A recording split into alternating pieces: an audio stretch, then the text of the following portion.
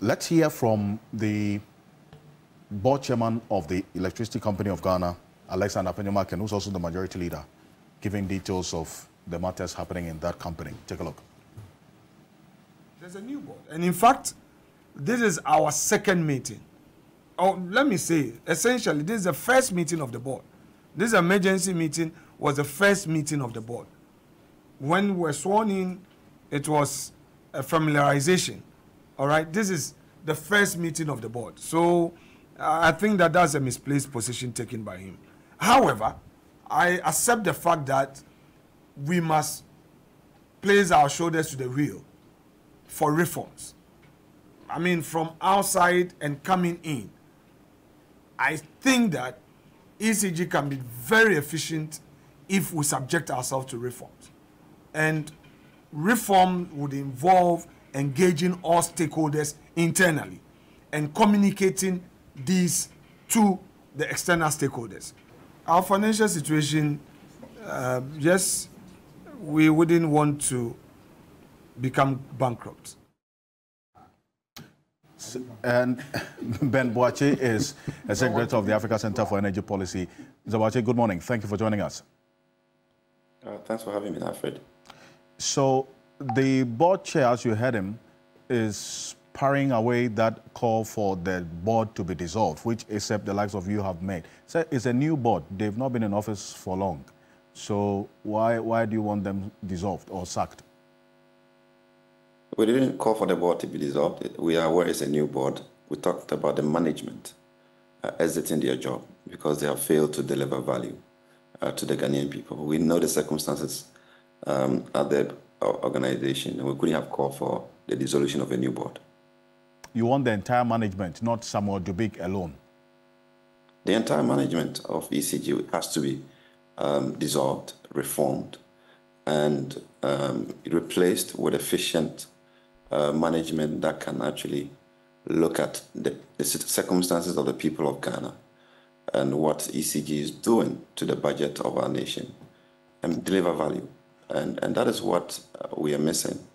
And earlier I heard you question why people will be resigning. In fact, that's my next question to you, because Kelly Gadjekpo, when he resigned earlier in the year, said he was doing so for personal reasons. And Samuel Dubik Mahama, in his resignation this week, also in communicating to us, he says he was resigning for personal reasons. So what's happening there?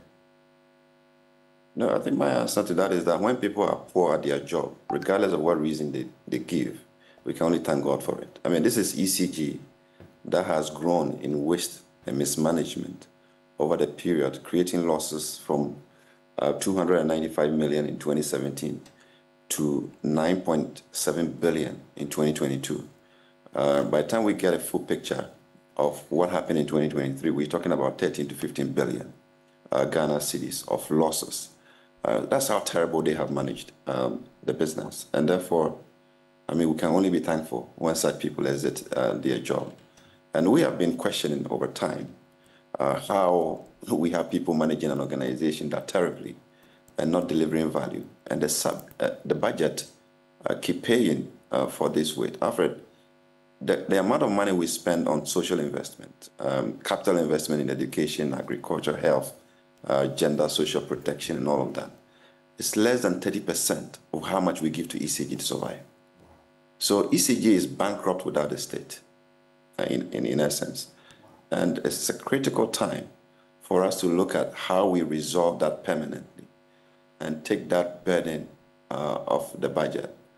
Beyond the debt that we see in the books of ECG, also other debts that are sitting with government that have to be paid and also contingent on the budget. For gas supply alone, we are in excess of $500 million of non-payment. To the Standard Chartered Bank alone, over $400 million of debt because ENI draw down on LCs when gas has been utilized to generate power and no revenue is coming from there. And therefore they go to our banks and then take the guarantees from the bank. So that is how this whole sector has been managed. And if ECG doesn't get its act together, we'll keep sacrificing everything we have as a state to pay the electricity bill when electricity is just business everywhere. You have to sell, make money, and pay everybody in the value chain. But in Ghana, it's just been politics and not business. And we need to find a way to change that so that we can invest in our people. Politics and not business. I see the trend graph on the screen, and just for the benefit of you and our listeners on radio, in 2020, we saw just some 822 million gain or profit sort of posted there. It's been a streak of losses over the period. In fact, that was in 2020, I beg your pardon. 2020, it's been a streak of losses, 1.9 billion in 2021, 10.21 billion in 2022, and it's been continuing over the period till now. You refer to some over $400 million debt that ECG has on its books. Is that different from what the IPPs are demanding as well? The IPP debt is different from the gas debt because that is fuel. So the IPPs are owed for their capacity charges and power that they have generated. But they also use gas that is guaranteed by the budget, the government of Ghana. So if ECG is not able to pay for the gas, government has to step in to pay. And because of the guarantees that are actually aligned with those gas investments, they usually will go attack our LCs with Standard Chartered Bank. Even as we speak, we are at the brink of attacking World Bank guarantee. If government doesn't find money to replenish the LCs, because ordinarily when the LCs are drawn down below 410 million or so, the World Bank guarantee should be triggered. I don't know why it hasn't triggered, at this point. There's perhaps some negotiations in the back end to avert that. But that would be dire if World Bank guarantee is triggered at this crucial moment, because we'll be next to Argentina to have done that, to have attacked World Bank guarantees. I see. Now, what's accounted for this low collection rate of ECG? I mean, the revenue they collect for the power that they are distributing. Because the average collection, as per the PRC's own document, is about 43% thereabout. They've not hit 50% before for as long as I can remember. Why is that? I think it's poor management. It's almost as if when ECG is handed to you, you do what you can do for yourself and not for the organization. Every decision you track is procurement driven, and it's so inefficient that it doesn't generate value. I mean, 2 years back, we were struggling to appreciate why ECG will shut down its own application that it has developed. It has procured engineers in-house to build an app and buy APIs to be able to sell power, digitalize their systems, and be more efficient. And suddenly, management comes up one day and said that system is inefficient. Somebody has hacked it. People are selling power at the back end without the management knowing. And the solution was to shut down that system and outsource the service. And I was like, the banks and all institutions of our time are building robust IT departments to be able to address their problems. If you have seen a problem, you resolve it internally. If people have to be sacked, you sack them and recruit engineers that can deliver value.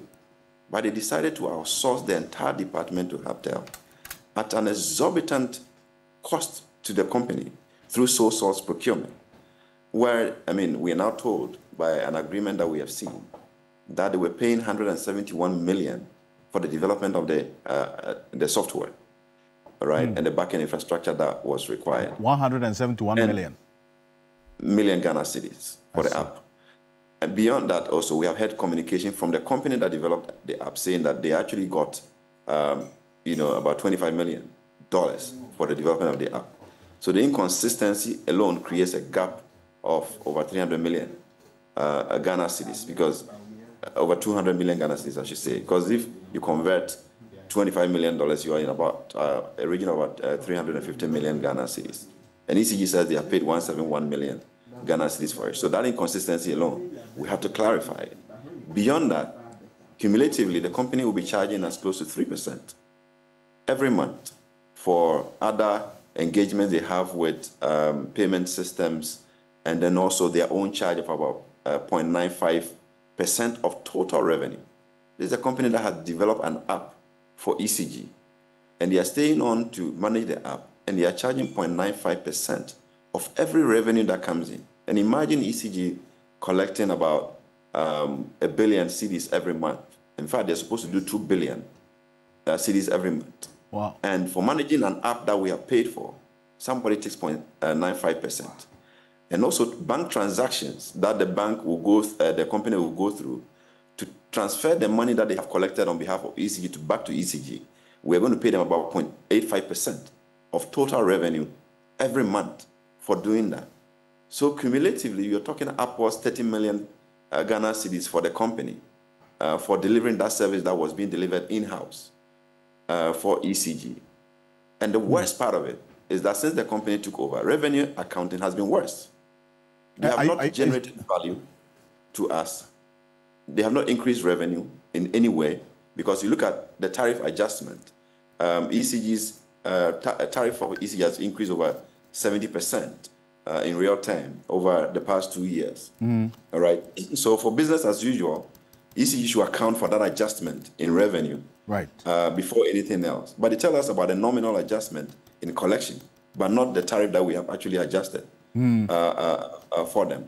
And then you benchmark that against increase in power sales because more consumption has happened. We are consuming more power than we used to in the past 2 years.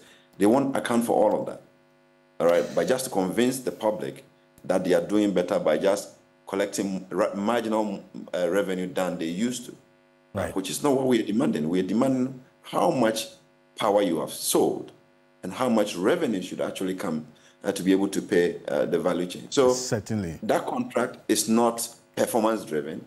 It's just collect revenue, whatever you collect, take your share and give us the difference. That is not management. That is just screaming off the state assets. And is it the Haptel thing you're talking about? The Haptel that's software? The Haptel contract. It's a matter. I have a few documents on my table on that one, so we'll get into it. But you Mr. Boache, say that the vice president's company, we're looking into it. Close links to Haptel. Vice President we're looking into it. Connection to Haptel. We're looking into it. Ben Boache, thank you so much for this, and thank you for this detail. Thank you for joining us here on Key Point. Ben Boache is Executive Director of the Africa Center for Energy Policy. Also, Dr. Dominic Ayeni, I thank you so much. He is the Member of Parliament for the Bolgatanga East Constituency, the former Deputy Attorney General, and a distinct lecturer of law in this country. Also, Dr. Adam Bona, thank you so much for joining us. Appreciate you. He's also a security analyst, and then also it will happen. Thank you. To you as well, Lawyer Martin Pebu number 1, 2, 3, 4. The nation appreciates you for God and country. I am Alfredo Kanse. Have a great weekend and keep watching TV3 and listening to 3FM.